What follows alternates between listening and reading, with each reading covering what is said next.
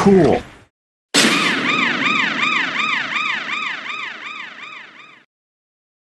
Hello my friends, and welcome back to the Review Den. And this is it, bonus content for the third game of Yu Suzuki's mighty 80s trio. The trifecta, my friends, Space Harrier, Outrun, and AfterBurner II, the superscalar games that set arcades on fire and put Sega on a distinct skyward trajectory in the video games industry. Sonic the Hedgehog landed on the Mega Drive in 1991 and was a smash hit, but it was these three titles that lit the spark of Sega's success. So let's go ahead and look at some cool AfterBurner bonus content, including, of course, the Ages 2500 release. Oh, and to set the table, again, for some of these ports, because AfterBurner and AfterBurner II were released within mere months of each other, many of the early ports mixed and matched some of the content between them. Some will have the original 18 levels, others the later 23. Mostly, though, the differences come from the gameplay, so that's what I'll be focusing on. Trust me, I told you the AfterBurner family tree is confusing.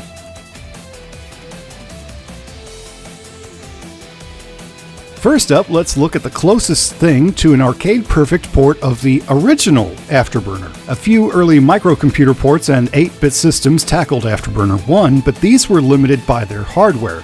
The best, closest port was actually featured on the Game Boy Advance, which was also limited by hardware, but it is the closest thing we have outside of emulation. This was part of the Sega Arcade Gallery, a decent 4-game collection. Now, this could have been an awesome pack of Sega classics, but it wasn't developed by Sega, and it does kind of show.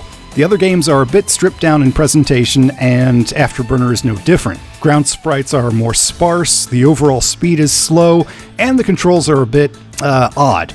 You need to hold a shoulder button to move around at full speed, and you need to hold both shoulder buttons to barrel roll. The biggest knock against it, though, is the fact that it is AfterBurner 1. Seriously, I can see why the game was updated within months of its original launch. If you never played the original, it is brutal.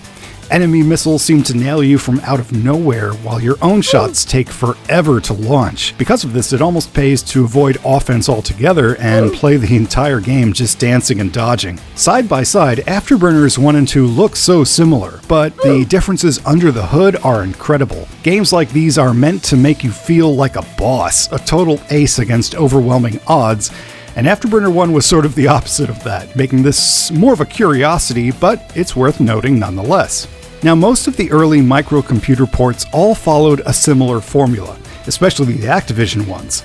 These were all tailored to the hardware of each platform, but they followed the arcade template without any real frills or extras. A few, however, do stand out for adding a unique mini-boss throughout the game, and this seems to have originated on the Sega Master System. The Master System puts up a colorful, enjoyable port of the original AfterBurner, though the gameplay is more forgiving. Enemies have large hitboxes, making your guns more useful, and you can shoot down incoming missiles. And the graphics use nice big sprites for the planes, especially compared to the NES ports.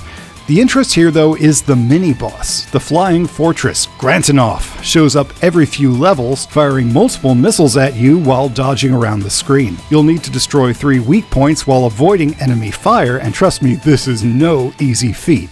Now, the enemies in AfterBurner are never actually defined, though they're assumed to be Soviet, more on that later, but the Grantanoff is listed as a Tu-1000, which would make it a Russian Tupolev, while the name Grantanoff became colloquial at Sega for extra content added to later releases. Just a bit of useless trivia there. The Fortress appears in the Commodore 64 release by Weeby Games, not the Activision release, and the MS-DOS release by Don Matrix Distinctive Software. Yes, that Don Matrix. Ooh, okay, well, we took each other out. I'll take that. And the Weeby Games Amiga release. The last one is strange, though, as it appears as, a jumbo jet? Not sure why they changed it. I hope that's not one of ours. I also doubt a big 747 could outrun a Tomcat, but hey, I'm not Weeby Games. Mid-air refueling is also made into a minigame in the Master System and Commodore releases, meaning you can actually miss out on rearming your plane, so that sucks.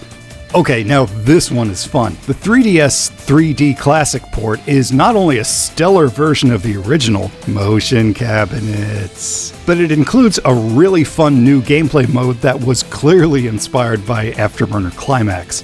After completing the regular game, you unlock the special mode. Here, there are no continues and you'll always start from level 1, but you now have access to burst mode. Taking out enemies will fill the meter, and once activated, you'll go into bullet time, and any enemies in front of you will automatically lock on. You can ripple off missiles at entire waves of enemies, and if you do it right, you'll fill the meter back up just as burst mode ends, letting you repeat the process.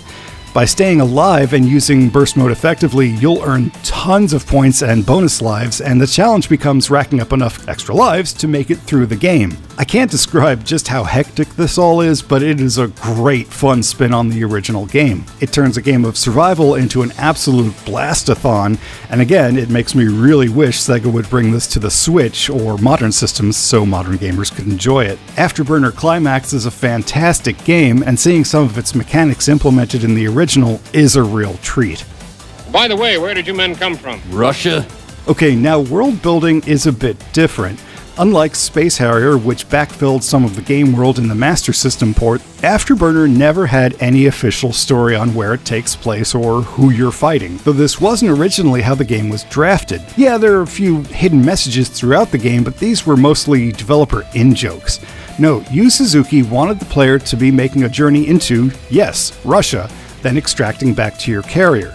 The locations were supposed to be identifiable based on ground sprites, with prominent cities like St. Petersburg all represented. The problem was that while the new arcade hardware could push a ton of sprites at smooth frame rates, the memory required for each and every object was still quite large. Mapping out unique sprites for specific locations was still too taxing for such limited memory, and so each stage was just given a generic theme. Again, it was trying to take influence from Top Gun, but thanks to technical limitations, it's more up to the player's imagination. And finally, yes, we reached the Sega Ages 2500 release of AfterBurner II. Yeah, now this is fun.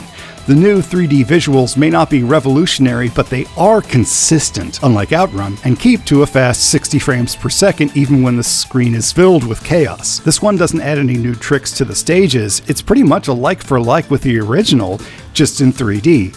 The only new content here is the choice of 3 new planes. The A-10 sports an extra powerful cannon which can take out enemies more quickly, the F-117 Nighthawk, which is not a fighter, which I think faces fewer missiles thanks to its stealth, and my favorite, the Harrier, which is much more maneuverable and can dodge and juke around enemy fire much easier. Very cool. Although, I do apologize, I am gonna have to be that guy and point out that none of the 3 new planes actually have afterburners. In fact, they're known for being kind of slow. I'm sorry, I had to point it out, I'm sorry. Really though, it's hard to comment on AfterBurner 2500 since what you see is what you get. It doesn't add any new stages, and there's no new gameplay tricks like Space Harrier. It's just a totally competent 3D version of AfterBurner 2, which is great. Which one you prefer is just down to the graphics. I will say that I think Sega missed an opportunity for the West though. The Sega Classics collection on PS2 had Columns and Tant R, which are both puzzle games, and neither of them really make use of 3D enhancements. Why they included these instead of AfterBurner seems a really odd choice to me. I mean, they're fun too, but come on, this is friggin' AfterBurner. I'm not sure if Sega considered it too difficult for modern gamers, or if the game presents emulation issues, but AfterBurner 2 is strangely hard to find nowadays.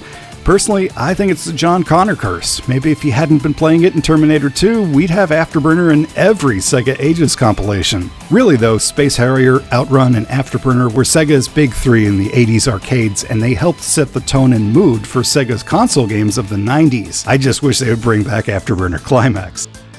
Thank you all so much for watching. I may not always be able to do deep dives into games like this, but these 3 were really enjoyable to me. Always feel welcome to leave any comments below, maybe good memories you had of these games, and would you be my next subscriber? I'll be back soon with another review, and as always, be sure to keep going. You are worth it.